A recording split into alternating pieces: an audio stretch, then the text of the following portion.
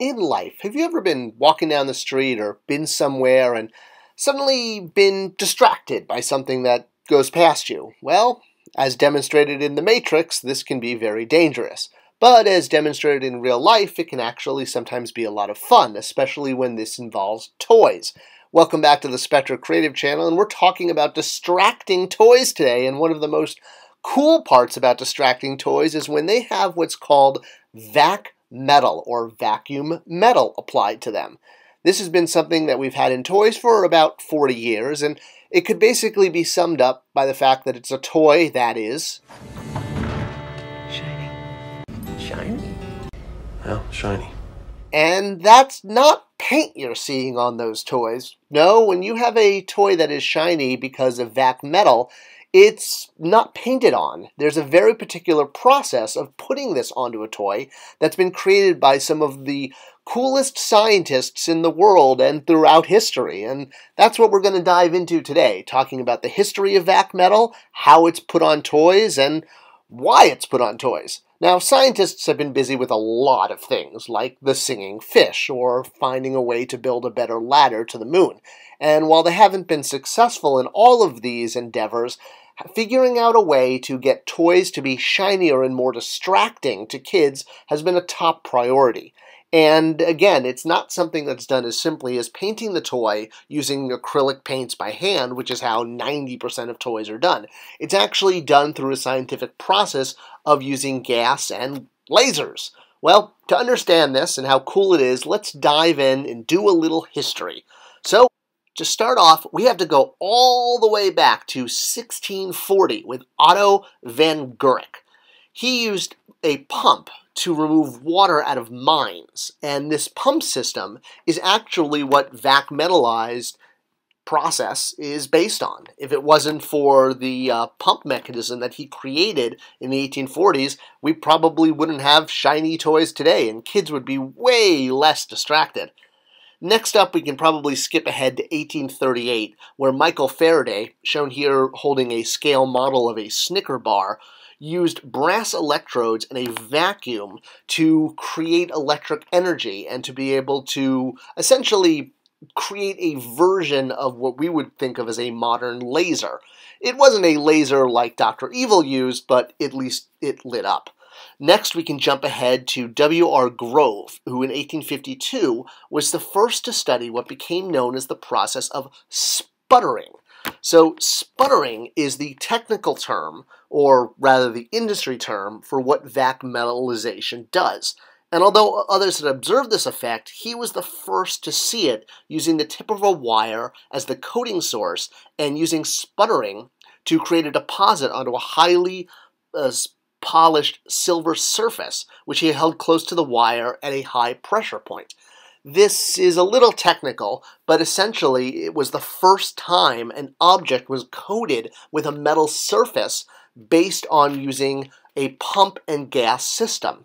So sputtering has had a lot of advancements over time, and we can probably jump ahead to 1858 with Professor A.W. Wright of Yale University, who published a paper in the American Journal of Science and Arts on the use of electric deposition apparatuses, which he used to create mirror surfaces. Now, Thomas Edison was not happy about this because it sort of infringed on something he was doing at the time, but when the case went to court, well, they found in favor of A.W. Wright, and essentially Thomas Edison got served and was told to basically pack it and head home. Next, we can fast forward to 1977, where absolutely nothing in pop culture happened. But as far as the process of Vac Metalization, well, this is really when it became an actual modern manufacturing dynamic. And it was essentially the Thornton diagram shown here, which surprisingly was invented by a man named Thornton, which demonstrated how using a vacuum pump system could apply a metal-coated surface onto objects. Alright, I know that was a little technical, and I'm going to try to actually drill it down a bit. So forgive, please. Let's actually jump in and talk about toys and look at the way they are actually covered with a metal surface. So Vac Metal, and one of the best historic examples is the original Kenner C-3PO figure, which you can see here. He is probably one of the most famous Vac Metalized figures because he still holds up. There was no flaking, there was no problems with him, he was great. And there were a lot of other figures in the 80s that used this as well. One thing that all of these figures had in common was they basically had limited articulation. They didn't have ball joints. They just had sort of up and down movement of the arms or the head. So it made Vac Metalizing easier because of not just the process, but the type of material used. As you add more and more articulation to a figure and have to use softer plastics to account for this type of articulation, it makes it more difficult to apply the Vac Metal plating, or the metal. Well, it's a vacuum system. I'll explain in a moment. But essentially, the more a figure is like a statue or limited articulation, the easier it is to apply this. The more articulation, the more layers, armor, different things like that, it makes it more difficult. So when I was at Jakks Pacific and we did a C-3PO for San Diego Comic-Con that only had basic articulation, like the vintage Kenner figure, it was pretty easy to do Vac Metal and make him look really cool in this Episode 7 version that was sold at San Diego Comic-Con and later Entertainment Earth, albeit he had the red arm, which we're all trying to forget about. So this is actually the mathematical formula for Vac Metalizing. I know, I'm not a scientist and I don't work in math, but here is the machine. So this is a Vac Metal machine, and what it does essentially is the machine evaporates metals, usually aluminum, inside a vacuum chamber, which is what you're looking at here. This is the vacuum chamber going up there on the right side.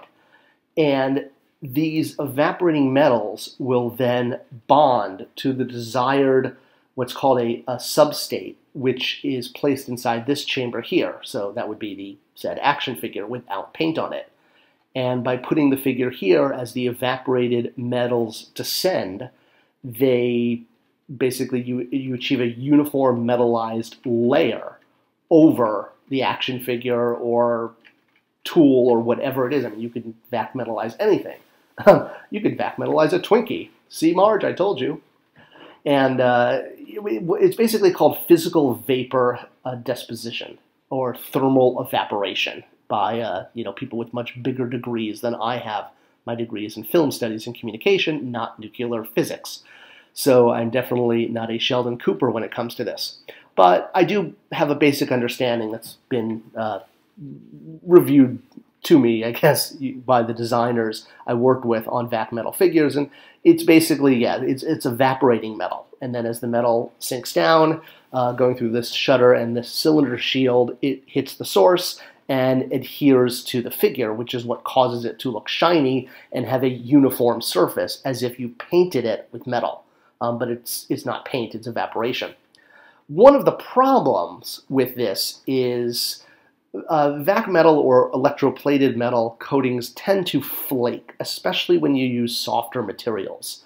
So, for example, ABS and PVC are two of the plastic materials. ABS is very firm, PVC is a little bendy, like Smurfs back in the 80s were made of PVC, little slug figures. ABS is what C-3PO was made out of, or the vintage Hurricane Hordak. And with the Classics Hurricane Hordak, unlike vintage C-3PO, who had very limited articulation, he only moved at the legs, arms, and head, which were basically on spinning joints. They were not on ball joints, and just clicked right into the open shell of the chest if you ever cracked one open, which I don't really suggest that. You'll break your toy. So while Vac Metalization has been used on toys for the last 40 years, in modern toys, we don't see this as much, and it's essentially because of articulation. You can't Vac Metalize articulated parts. You can only do this with a part like an arm that has no further sort of elbow or wrist articulation because, well, the Vac Metalization will chip off.